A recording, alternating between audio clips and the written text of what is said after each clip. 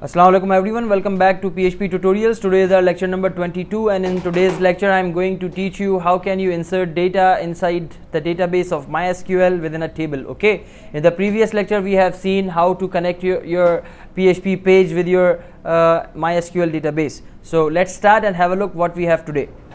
Alright, so guys, this is the previous page. Inside the previous lecture we have created this page and we have checked the status whether we have connected to our database or not. So in today's lecture what I'm trying to do, I am removing this all and just save this page, and I will use this page inside another PHP page so that I can be able to insert my data. So let's create another PHP page by clicking on the file and then click new, and then select your PHP and then select HTML5 and then select create.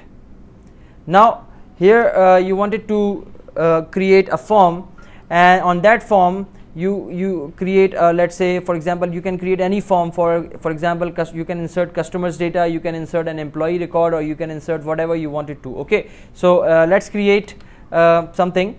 And before creating something, let's go first on the Chrome and go to the PHP MyAdmin and verify what database and what table we have created in the previous lecture. Then we'll create the user interface with respect to that. So that's my PHP MyAdmin, guys. How I have reached at this point, if you do not know, then let me write here again. You can simply write here localhost colon your port number if you have, and then simply press enter. And after this you have to go to PHP MyAdmin. So that's the dashboard of XAMPP, and then you have to click on PHP MyAdmin. When you reach PHP MyAdmin, you see your database listed on the left hand side, and then you can click on your database so that you can be able to work. So this is my example DB database, and here you can see I have created in the previous lecture this customers table, and inside this customers table I have some columns, and those columns are these. So I have these columns and I have to design a user interface so that I can be able to insert the records as per this table. So let's go there and then insert records and create a user interface. So because this is a data insertion tutorial, so I'm not going to demonstrate how I'm creating user interface. So I'll be right back after creating this user interface so that our time can be saved. So let's go.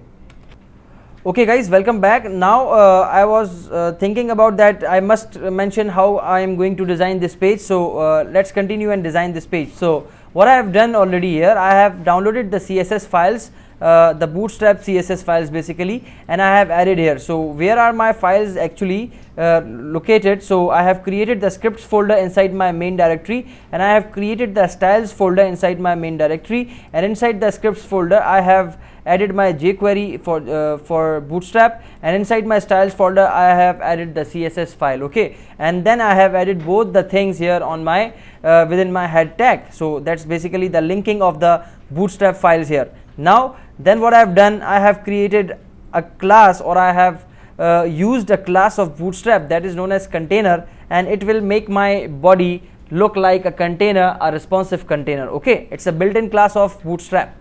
Now let us create the form tag, and inside this form tag you have to specify the action that where you want it to go. So I don't want to go anywhere, and I am wanted to send the data with respect to which method. So I am writing here post method. We have seen in the previous lectures about the form tag. Now I am continuing. If you wish to send your data somewhere from this page to another page, then you have to specify that page name here. Okay, for this particular example, let me write here insert.php. For example, I am sending the data to this page with this post method. Okay, there are multiple ways you can send data to the different page, or to next page, or to another page. That is get, post, put, and delete. So these are the two methods that we can normally use here. Okay, so you can use post or you can use get. So now let's write here post. So post, keep this post in capital, avoid this pop-up, it will be removed after some time, no problem. Now let's design the page. So let us first create a div, and inside this div I am mentioning a column here because bootstrap requires columns on the page. So specify class and then equals to, and then you can specify column with size 4. Okay, specify column with size 4. This is the problem with Dreamweaver, so don't worry about this. Now that's my first column, and then copy this and paste it, and you need to paste it again. So I have divided my screen into 4 divs, and inside every div I will design my page. So inside this div I am adding a label close, and then here you can specify name of the customer, name. And then what else you need to specify the input type equals to text. Specify text here. Actually my Dreamweaver is not working well, I don't know why. Okay, name, then double quotes, and then right here name text, and then close it, and then give here a class equals to form container or form control, form dash control. Okay, that's it. Now save it, and let's see what is the result of this particular page on browser. So you can see the data is there, and the bootstrap is also applying, and if you minimize the page or reduce the size of the page, you can see the page is automatically resizing. But we are not going to design this page completely right now, just add these controls and then carry on. So copy and then paste below this and specify here what is the next field that you have to add. Let us go to the PHP MyAdmin and let us open the customers, and you can notice here the columns. Okay, so name, then username, password, and email and phone number. So here you specify username text, and then specify the label as username, and then create likewise other controls. Copy and paste. Here you can specify password. Okay, and then here it should be the password text, and then save it. After that paste again, and here you need to specify the phone number and input type equal to text, and it should be phone text. Okay, and the form control is there, and you can specify the pattern of the phone number if you wish to. Let's say for Pakistan phone number, you can specify the pattern with the help of this pattern keyword, and whatever the country code you have, whatever the pattern of the phone number you have, you can specify directly here inside the pattern.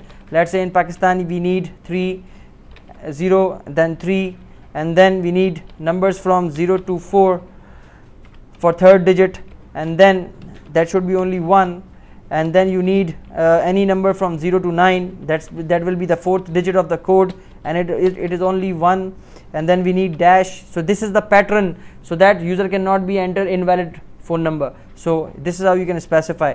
Now 0 to 9 will be the next 7 digits, any number can come. So this is the pattern how you can specify. Now the next thing that we have to add is after phone number, that is email. So let us copy and paste again, paste it, and now rename it to email, and then you can specify here email text, and you can change the type of the text box with the email. Okay, so that's it.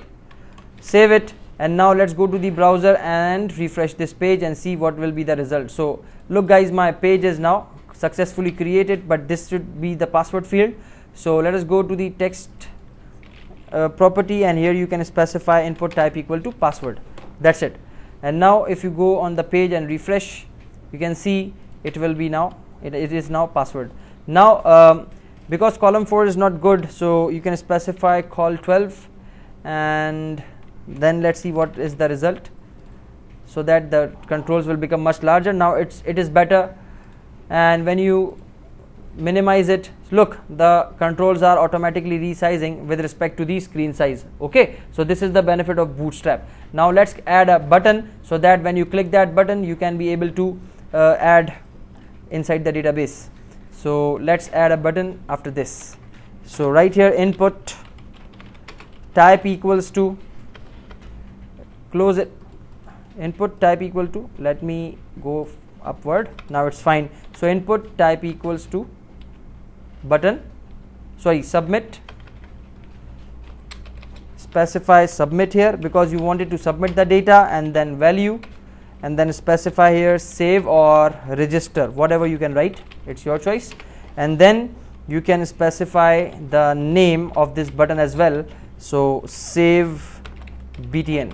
After this btn, close this tab and specify the form control here by class equals to btn, and then the next thing that you have to specify here is btn info or btn light or btn dark, whatever you can specify.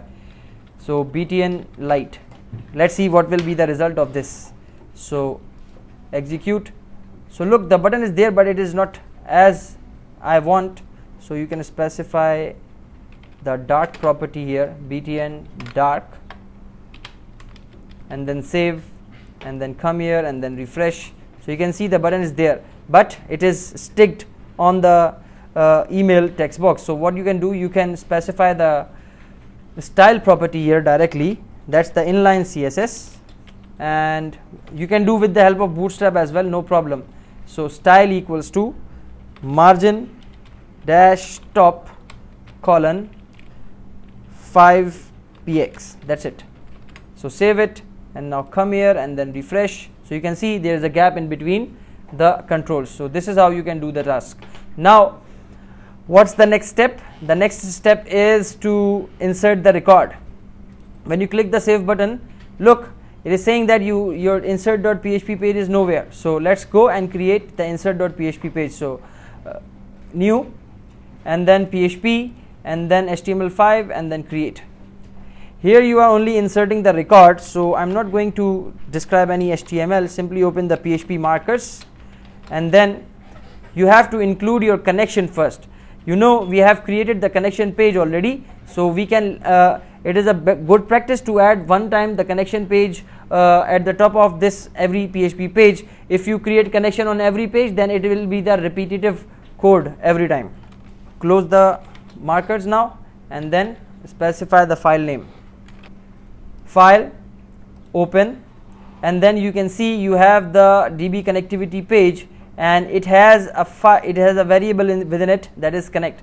So what you do, first save this page with the name insert.php on the same location, and then here you can specify include,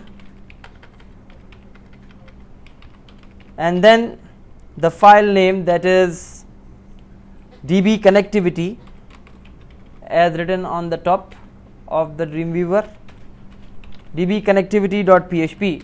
So what will happen, after writing this line, you can be able to use that file, the content of that file that you have created there. Okay, now you can specify if $connect. What does this mean? This means if my database connection is successful, so I am doing that stuff here. Okay, so if my database connection is successful, then come inside, and then the next step is to write the query for insert. So $query is equals to, how can you specify the insert query? Insert into, and then the name of the table is customer. If I'm not wrong, you can see here the name of the table is customers. Okay, so customers, and then you have to specify the columns and then specify the values. Now before completing this query, we have to first get the data from the page that from where we are coming. So what you can do, we can specify another if $_post, and then double quotes, and then specify here that particular button that you have created here. So the name of my button is save button, so copy and come here and paste that button. Inside is set. So here one more function that I am writing here, that is set, and specify that button inside this. So what will happen, when someone directly tries to come on this page, he or she will be checked and validated whether he is coming from a proper channel or not, whether the button is submitted, pressed or not. It will check. The isSet function will check whether the function or the variable has the value or not. So if the button is pressed, then this if will work, otherwise this if will not work. So this is the security or validation, what you can say. It is not a good practice to directly enter query inside your PHP page. Always you have to specify stored procedures, but because this is the very first lecture, for saving your records, so that's why I'm doing this like this. Now let us retrieve the records from that page, customer sign up. So $name equals to, and then $_post. This is the way you can retrieve data from that page. Once more, let me show you this page. Look guys, here you have specified the form with the post, and you are sending your data to insert.php. So when the button is pressed, the data from these controls will be passed to this page, insert.php. Okay, and here the first text box name is name text. So you have received your data here like this, and then come here and paste and paste and paste. So this is how you can retrieve the data from every particular control from that page. So rename it with other controls like, okay guys, so I have added I have retrieved from that page every single control, and I have created these variables, and I have stored the data from those $_post inside these variables. Now the next step is to get the column name. So I have C_name, then I have C_username, and then so on. So let's go here and write inside this. So C_name will be my first column, and then the next column will be C_username. Specify here C_username. Don't worry about the what I can say order. And then after username, C_pass. So C_pass, and then specify the next column, that is C_email, C_phone. So C_email, and then C_phone. What else we need?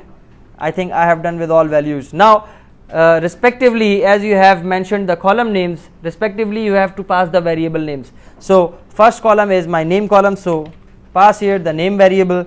But because this is SQL query, you have to specify text within single quotes. This is the thing that you have to remember. Now the next thing is the username. So inside single quotes it's also a string, so $username or uname. Specify here uname, and then sorry for that. Okay, so specify here uname as a variable name, and then the next column is the password. So password should also be here, so $password, and then specify, sorry for that, my Dreamweaver is not working well, so a lot of apologies. Specify your password now. Alright guys, so I have written all the query together. So with respect to name, I have name, with respect to username, I have username, and then password, email, and phone. So you have to verify it again and again. Please do not make spelling mistakes. Okay, and now after doing this, what you have to do, you have to specify an if condition again, because in PHP you see every function that is used to specify the database operation, it is a Boolean function. So how can you execute this query? It's very simple. You have to write here MySQL _execute, and then open the brackets, and then you can specify the connection and then the property. So $connect is your connection, and then specify your query, that is query. That's it, and then close the bracket. So what will happen if the query is executed successfully? It will come inside this if, otherwise it will go on the else condition. So you can write here echo, and then you can specify an alert message within the script, or you can directly display it on echo script, and then specify, that's the JavaScript, and now alert customer account created successfully, or you can specify any message of your choice. Else you have to specify unable to save customer account or unable to create customer account. So copy this one and then come inside and paste and change the message, unable to add customer, simple, save it. So guys, one more thing that I must mention here, the function that I have opted here, it is wrong. You have to specify MySQLi underscore query in order to execute this query. Why we use MySQLi underscore query? Because this function is used to execute the query, not that one that I have written before. So that's the correct way. Now it's time to check this particular program. Alright guys, so I have opened my page, and here let me write a name, let's say Tahir, and then the username should also be Tahir in small caps. 12345 will be the password, and then 0313-1231231, and then email should be tahir@yahoo.com. And then when you press the save button, it should display the message, and yes, it is displaying me the message that customer account created successfully. And now you can go navigate back to that page also, but this is the introductory way to demonstrate the insertion inside PHP and MySQL. So let us go to the MySQL and see whether we have the record or not. I have already added one record, but now let us execute this query once again. SQL, and then specify this query and remove this where clause, and then click the go button. So you can see now I have two records with the customer ID adding automatically. So I hope it is clear to everyone. This is a very simple manner how we can add data with the help of PHP inside MySQL database. So I hope you have understood everything. If you do not understand anything, please do write me. Thank you so much. Take care. Allah Hafiz.